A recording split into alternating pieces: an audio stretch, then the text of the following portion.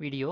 பேரண்டத்தின் இயல்புலாம் வந்து நம்ம பார்க்கக்கூடியது பார்ட் 3. இதுக்கு முன்னாடி வந்து அண்டத்தை பற்றி பார்த்தாச்சு, விண்மீன் திரளை பற்றி பார்த்தாச்சு, விண்மீன்களை பற்றி பார்த்துட்டோம். நம்ம பால்வெளி விண்மீன் திரளை வந்து பார்த்துட்டோம். இப்போ நம்ம வந்து சூரிய மண்டலத்தை வந்து பார்க்க போகிறோம். சூரிய மண்டலம். சூரிய மண்டலம் அப்படிங்கிறது என்னதுன்னா, சூரியன் மற்றும் அதை சுற்றி வரும் வான்பொருட்கள், கோள்கள், வால் விண்மீன்கள், சிறுகோள்கள் மற்றும் கற்கள் உள்ளிட்ட பல பொருட்கள் அனைத்தும் சேர்ந்தது தான் வந்து சூரிய மண்டலம் அப்படின்னு நம்ம சொல்கிறோம். சூரியனுக்கும் அப்பொருள்களுக்கும் இடையே உள்ள ஈர்ப்பு விசையினால் அவை சூரியனை சுற்றி வருகின்றன அப்படின்னு சொல்கிறாங்க. சூரியனுக்கும் அந்த பொருள்களுக்கும் இடையே உள்ள ஈர்ப்பு விசை தான் வந்து அது சூரியனை சுற்றி வரதுக்கு காரணமாக இருக்குது அப்படின்னு சொல்கிறாங்க. 2003ஆம் ஆண்டு ஆகஸ்ட் மாதம் 27ஆம் தேதி செவ்வாய் கோளானது புவிக்கு மிக அருகில் வந்ததால் அதனை வந்து நம்மால் காண முடிந்தது அப்படின்னு சொல்கிறாங்க. செவ்வாய் வந்து எப்போ வந்து நம்ம புவிக்கு அருகில் வந்துச்சு அப்படின்னு கேட்டாங்களா, 2013 ஆகஸ்ட் 27 வந்து நம்ம பூமிக்கு மிக அருகில் வந்துச்சு. அதாவது மொத்தம் வந்து இப்போ தூரம் எவ்வளோ தூரத்தில் இருக்குது அப்படின்னா, சூரியன் நம்ம புவிக்கிலேருந்து 380 × 10⁻18 கிலோமீட்டர் தொலைவில் இருக்கக்கூடிய செவ்வாய் வந்து 6000 ஆண்டுகளுக்கு பிறகு வந்து செவ்வாய் நம் புவிக்கு அருகில் வந்து 55.7 × 10⁻6 கிலோமீட்டர் தொலைவில் வந்து வந்தது அப்படின்னு சொல்கிறாங்க.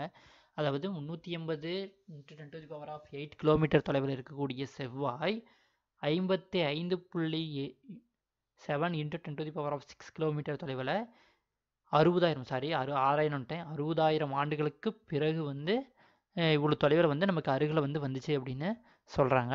திருப்பி இதுமாரி எப்போ நடக்கும் அப்படின்னா 2287ஆம் ஆண்டு வந்து இதுபோல் வந்து மீண்டும் நடக்கும் அப்படின்னு சொல்கிறாங்க.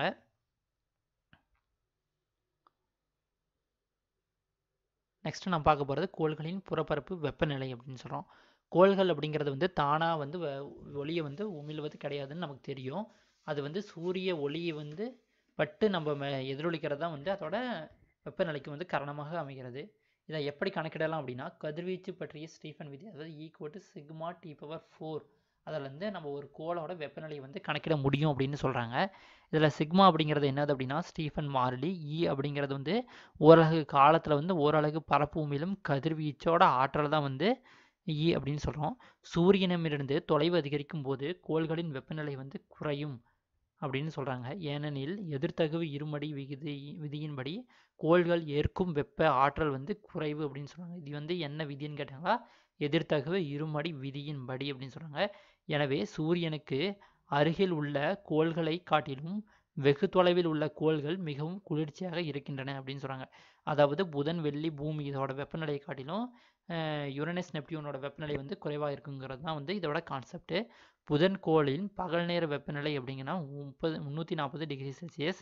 அது வந்து சூரியனுக்கு மிக அருகில் இருக்கிறது. அதே ப்ளூட்டோ கோளோட வெப்பநிலை அப்படின்னு பார்த்தோம்னா -240 டிகிரி செல்சியஸ் அப்படின்னா அது வந்து வெப்பநிலை ரொம்ப குறைவாக இருக்குது அப்படிங்கிறதுக்கான எடுத்துக்காட்டு தான் இது. கார்பன் டை ஆக்சைடு உடைய வளிமண்டலத்தை பெற்றிருப்பதால் வெள்ளி வந்து இதற்கு ஒரு விதிவிலக்காக இருக்குது அப்படின்னு சொல்கிறாங்க. அதாவது இந்த வளிமண்டலம் வந்து ஒரு போர்வை போன்று செயல்பட்டு வெள்ளியின் புறப்பரப்பை வந்து வெப்பமாக வைத்துள்ளது. அதாவது புதனோட மிக அதிகம். ஏன்னா நம்ம சொல்லிக்கிறோம் கிட்ட இருக்க வந்து வெப்பநிலை வந்து அதிகமாக இருந்து குறைஞ்சிட்டே போகும் அப்படின்னு சொல்லிக்கிறோம். அப்போ வந்து புதன் தான் ஃபஸ்ட்டு இருக்குது. அப்போ 340 டிகிரி செல்சியஸ். ஆனால் வந்து வெள்ளியில் வந்து கார்பன் டை ஆக்சைடு இருக்கிறதுனால அதை வெப்பத்தை தக்க வச்சுக்குது. அதனால் வந்து வெள்ளியோட வெப்பநிலை வந்து 480 டிகிரி செல்சியஸாக இருக்குது. அப்போ வந்து புதனுக்கு 340, வெள்ளிக்கு வந்து 480 அப்படின்னு சொல்லலாம். அதுக்கடுத்து கோளின் வெப்பநிலை பார்த்தோம். அது கோளோட பருமன் எவ்வளோ இருக்கும் அப்படிங்கிறத எப்படி கண்டுபிடிக்கலாம் அப்படின்னா, அது பருமன் D = தொலைவு × கோண விட்டம் அப்படின்னு சொல்லலாம். அதாவது D = S × θ அப்படின்னு சொல்லலாம். இங்கிருந்து D அப்படின்னா இங்கிருந்து நம்ம ஒரு கோளோட மொத்த தொலைவு இன்ட்டு கோணம், அங்கிருந்து பார்க்கக்கூடிய அதில் ஒரு விட்டம். அந்த விட்டத்தை வந்து நம்ம மல்டிபிள் பண்ணால் கோணத்தோட பருமன் வந்து கோளினோட பருமன் வந்து கண்டுபிடிக்க முடியும். அதுக்கடுத்தது சூரியன் மற்றும் கோள்களோட நிறைய வந்து எப்படி ஃபைன் பண்ணுறது அப்படின்னா, அண்டத்தில் வான்பொருள் ஒன்று மற்றொரு கனமான, அதாவது நிறைமிக்க வான்பொருளை வந்து சுற்றி வருகிறது. அதாவது சூரியன் அப்படிங்கிற நிறைமிக்க பொருளை நம்ம பூமி அப்படிங்கிற நிறை குறைந்த பொருள் வந்து சுற்றி வருகிறது அப்படின்னு சொல்கிறோம். ஏன்னா புவி வந்து சூரியனை சுற்றி வருகிறது, நிலவு புவியை சுற்றி வருகிறது அப்படின்னு சொல்லலாம். நிறை குறைவான பொருள் நிறைமிக்க பொருளை சுற்றி வர தேவைப்படும் மையநோக்கு விசையை தான் வந்து அவ்விரண்டிற்கும் இடையுமான ஈர்ப்பியல் கவர்ச்சி விசை அப்படின்னு சொல்கிறோம்.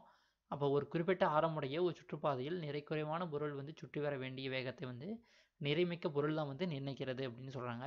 சூரியன் புவி அமைப்பில் புவியிலிருந்து சூரியன் தொலைவை வந்து நம்ம 6ன்னு வச்சுக்கணும். சூரியன் சுற்றும் புவியின் சுற்றுகாலம், சூரியனை சுற்றக்கூடிய புவியோட சுற்றுகாலம் Tனும், ஈர்ப்பியல் மாறிலி G அப்படின்னும் இதை வச்சு நம்ம வந்து ஒரு ஃபார்முலா ஃபைண்ட் பண்ணி அதிலேருந்து நம்ம வந்து கோள்களோட நிறையோ சூரியனோட நிறைய வந்து கண்டுபிடிக்க முடியும். அதாவது m = 4/r square r cube divided by gt square அப்படிங்கிறதுலேருந்து நம்ம வந்து சூரியனோட நிறையோ இல்லை கோள்களோட நிறைய வந்து ஃபைண்ட் பண்ண முடியும் அப்படின்னு சொல்கிறாங்க.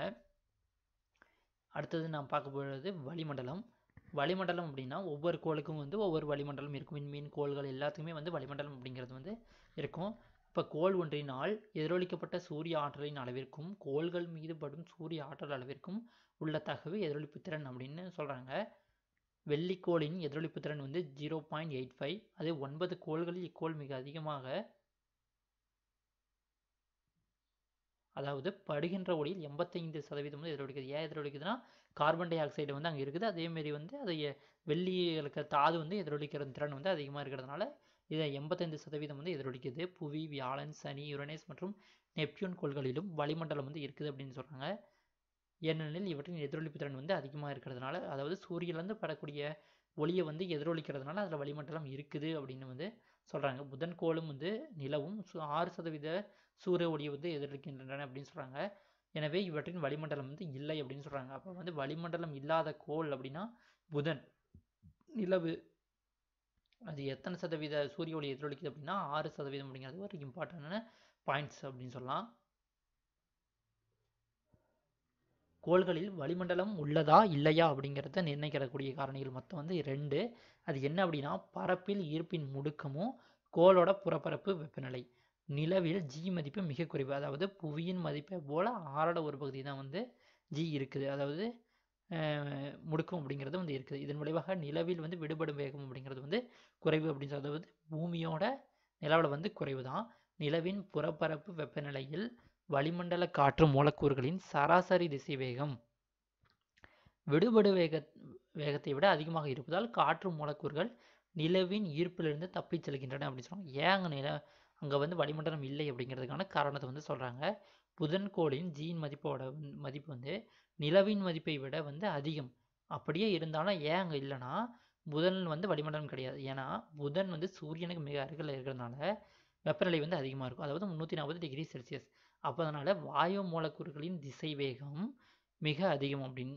அதனால் மூலக்கூறுகள் ஈர்ப்பியல் கவர்ச்சி விசையையும் மீறி விடுபட்டு தப்பி செல்றவர்கள், அதாவது ஹீட் ஆகி அதுங்கிறது வந்து வாயு மூலக்கூறுகள் வந்து புதன்லேருந்து தப்பிச்சு போகிறதுனால அங்கே வந்து வளிமண்டலம் அப்படிங்கிறது இல்லை அப்படின்னு சொல்கிறாங்க.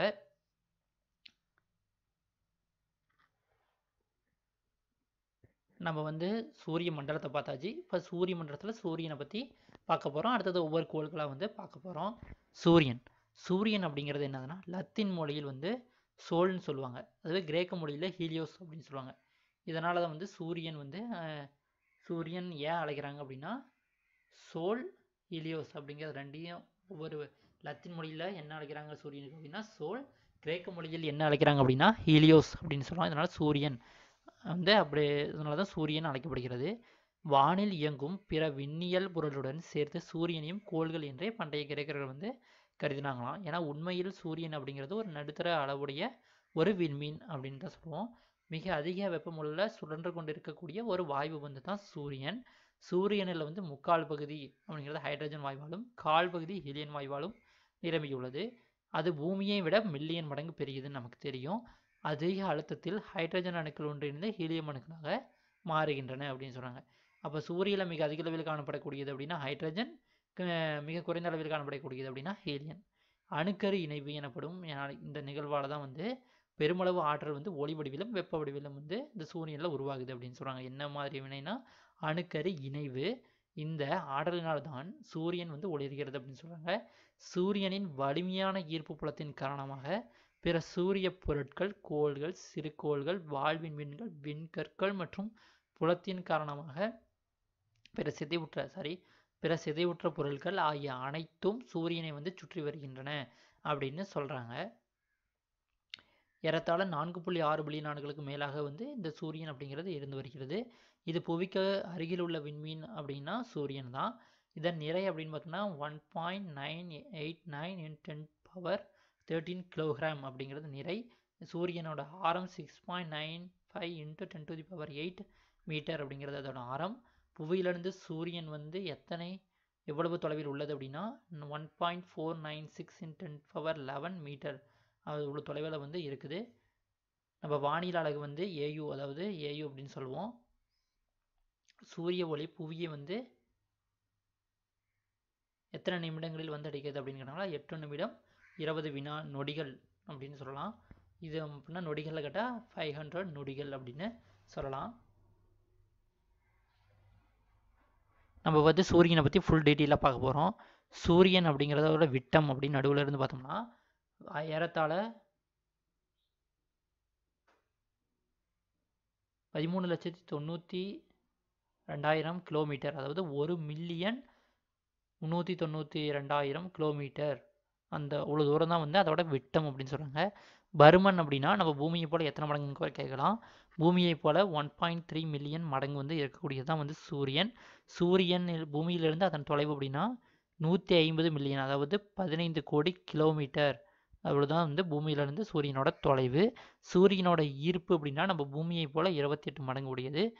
சூரியனின் புறப்பரப்பு வெப்பநிலை அப்படின்னா 5500 degree Celsius to 6000 degree Celsius அப்படின்னு சொல்லலாம். உள்ளக வெப்பநிலை அப்படின்னா 1.5 மில்லியன் டிகிரி செல்சியஸ். புறப்பரப்பு அப்படின்னா மேல் பகுதியில் காணப்படக்கூடியது, உள்ளகம் அப்படின்னா நடுப்பகுதியில் காணப்படக்கூடியது தான் வெப்பநிலை அப்படின்னு சொல்லலாம். பொதிந்துள்ள பொருள்கள் 75% வந்து ஹைட்ரஜன் அப்படி சொல்லுவோம், அதாவது முக்கால் பகுதி அப்படி சொல்லுவோம். அதே இப்போ 25% ஹீலியன் அப்படின்னா அதாவது கால் பகுதின்னு சொன்னோம். ப்ளஸ் 70 தனிமங்கள் வந்து அதில் காணப்படுகிறது அப்படின்னு சொல்லலாம். சூரியன் வந்து சுழற்சி பற்றி பார்க்க போகிறோம். சூரியன் சுழற்சி அப்படின்னா சூரியன் ஒரு அச்சை பற்றி தன்னைத்தானே வந்து சுழலுகிறது. சூரியன் அடிப்படையில் ஒரு வாயு கோளம் என்பதால் நடுவரை பகுதி 25.4 நாட்களுக்கு ஒரு முறையும் துருவ பகுதி 36 நாட்களுக்கு ஒரு முறையும் வந்து சுழலுகிறது அப்படின்னு சொல்கிறாங்க. இந்த படத்தில் பார்த்தா உங்களுக்கு தெரியும், சூரிய மண்டலம் அப்படிங்கிறது சூரியன், கோள்கள் மற்றும் சிறுகோள் பட்டைகள், அதாவது செவ்வாய்க்கும் வியாழனுக்கும் இருக்குதான் வந்து சிறுகோள் பட்டைகள் வந்து நிறையா காணப்படுது அப்படின்னு நமக்கு வந்து தெரியும். இதெல்லாம் உள்ளடக்கியது தான் வந்து நம்ம வந்து சூரிய மண்டலம் அப்படின்னு சொல்கிறோம். அதே சூரியனோட ஆற்றல் வெளியீட பார்க்க போகிறோம். சூரியன் அப்படிங்கிறது சூரியனிலிருந்து வெளியேறும் ஆற்றலோட பெரும்பகுதி வந்து கண்ணூர் ஒளியாகவும் அகச்சிவப்பு கதிர்கின்படும் ஒரு வகை கதிர்வீச்சாகவும் வந்து காணப்படுது அப்படின்னு சொல்கிறாங்க. நம் பால்வெளி வீதியின் மொத்த சுற்றளவு வந்து 1,00,000 ஒளியாண்டு தொலைவை கடக்க சூரியனுக்கு 200 மில்லியன் ஆண்டுகள் வந்து ஆகும் அப்படின்னு சொல்கிறாங்க. ஒவ்வொரு நாளும் நம் பூமியை நோக்கி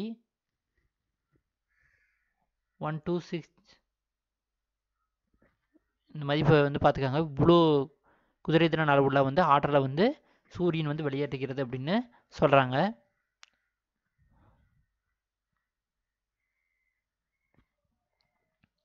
வடதுருவத்தில் 186 நாட்களுக்கு சூரியனை வந்து நம்மளால் வந்து பார்க்க முடியாது அப்படின்னு சொல்கிறாங்க. நம்ம பூமியிலேருந்து பார்த்தோம்னா உலகம் முழுவதும் உள்ள மனிதர்கள் பயன்படுத்தும் ஆற்றலை போல பூமியின் பரப்பை நோக்கி வந்தடையும் சூரியனின் ஆற்றல் வந்து 6000 மடங்கு வந்து அதிகம் அப்படின்னு சொல்கிறாங்க. பூமியிலிருந்து வெறும் கண்ணால் பார்த்தால் தெரியும் 6000 விண்மீன்களுள் சூரியனும் ஒன்று அப்படின்னு சொல்கிறாங்க.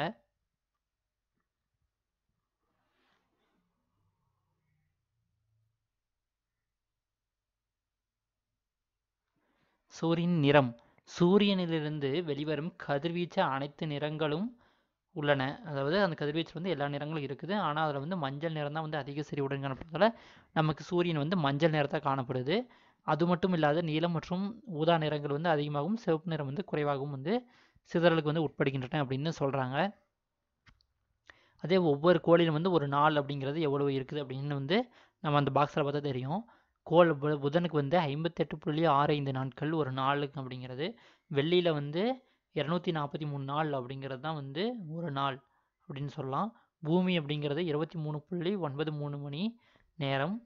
அதே செவ்வாய்க்கு 24.62 மணி, வியாழன் 9.92 மணி, சனி 10.23 மணி, யுரனஸ் 17 மணி, நெப்டியூன் வந்து 18 மணி. அதுதான் வந்து ஒரு நாள் அப்படின்னு சொல்கிறோம்.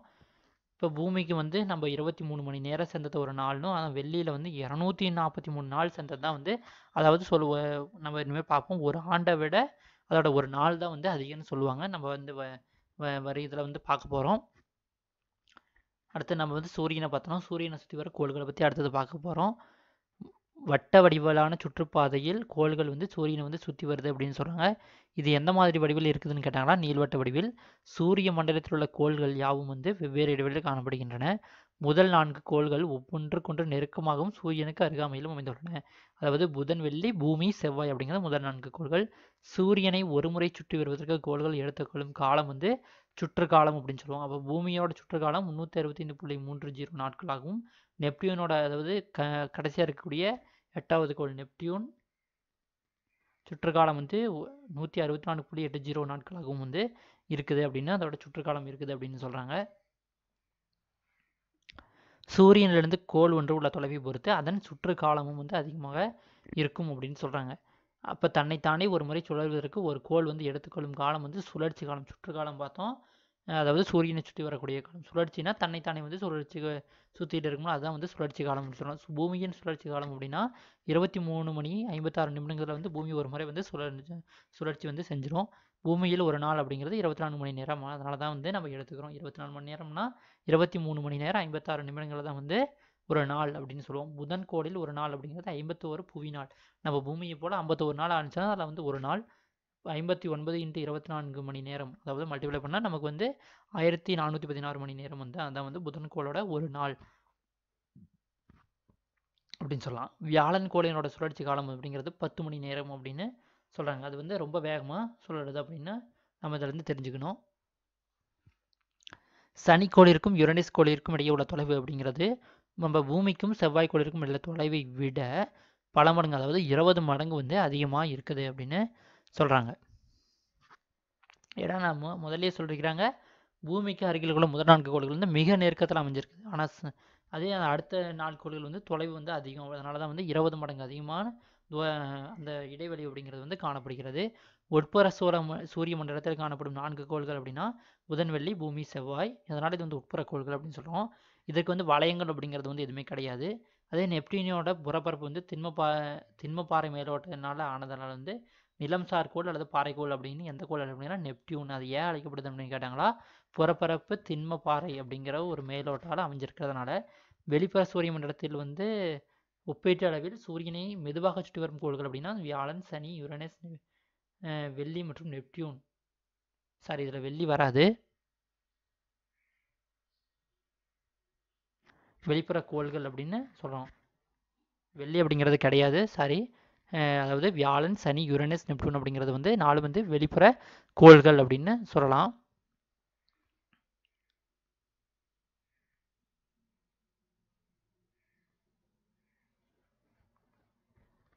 ஹைட்ரஜன், ஹீலியம் உள்ளிட்ட வாயுக்களால் நிரம்பிய ஆற்றல்மிகு வளிமண்டலத்தை வந்து இது எல்லாமே வந்து இந்த வெளிப்புற கோள்கள் அப்படிங்கிறது வந்து கொண்டிருக்கிறது. வியாழன், சனி, யுரேனஸ், நெப்டியூன் அப்படிங்கிற 4 கோளும். அதனால் இவை வாயு பெருங்கோள்கள் ஒன்றும் வாயு கோள்கள் அப்படின்னும் இதை வந்து சொல்கிறாங்க. இந்த 4 வெளிப்புற கோள்களுக்கு வந்து வளையங்கள் இருக்குது. ஃபர்ஸ்ட் 4 வளையங்கள் இல்லை, இதுக்கு வந்து வளையங்கள் இருக்குது அப்படின்னு சொல்கிறாங்க. இந்த வளையங்கள் வந்து பனியால் மூடப்பட்ட பாறை துகள்களை கொண்டுள்ளன தான் வந்து இந்த வளையங்கள் வந்து என்ன காணப்படுது அப்படின்னா பனியால் மூடப்பட்ட பாறை துகள்கள் தான் இந்த வளையங்களில் வந்து காணப்படுது அப்படின்னு சொல்லலாம். இது வந்து ஒவ்வொரு கோளுக்கான சுற்றுப்பாதை ஆரமும் சுற்றுக்காலமும் வந்து பாக்ஸில் கொடுத்துருக்கேன். இதை வந்து பார்த்துக்கோங்க.